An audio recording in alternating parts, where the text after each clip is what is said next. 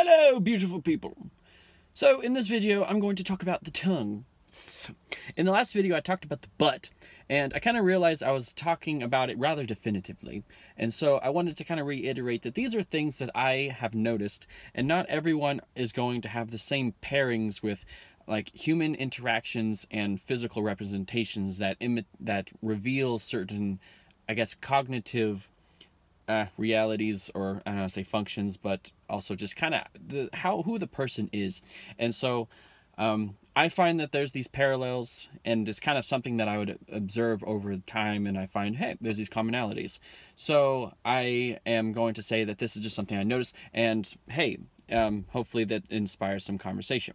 And so here we go. So with the tongue, I find that, and this is going to be a little definitive, but because there's a lot of implication in the statement, but how people utilize the tongue is also how they approach sex and self-fulfillment.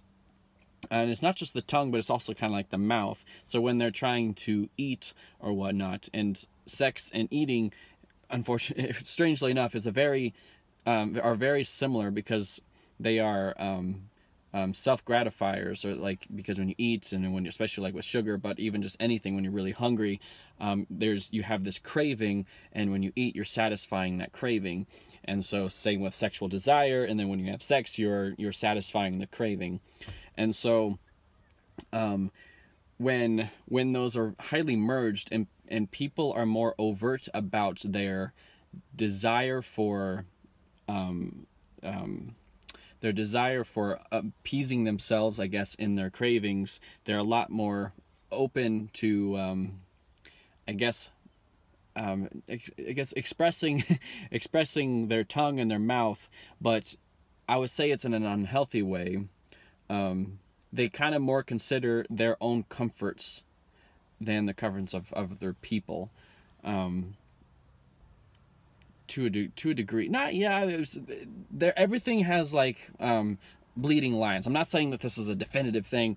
It's just something that I notice, is that if they're highly suggestive with their mouth, with how they're about to eat, and their tongue, they are going to be more concerned about their self-fulfillment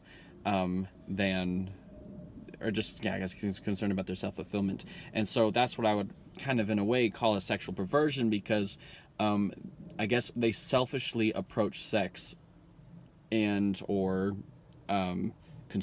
like a consuming nature. Yeah, so, and I'm not saying that people that don't do that, or don't, I guess, articulate with their mouth and tongue in the same way, I'm not saying that those kinds of people don't have a self-fulfilling thing and might consider themselves more than others. I think we all, in a way, have like a self-preserved mindset, and it comes out in different ways. But I find that people that do this do it a little more overtly, I guess, than others. So, I mean, it's just a thought. I'd love to hear what you guys think. Let me know in the comment section below. I'll see you in another video. Never life, you never know. You know what's a really good book? This book. Backwards and Forwards. Now I just broke it. All right.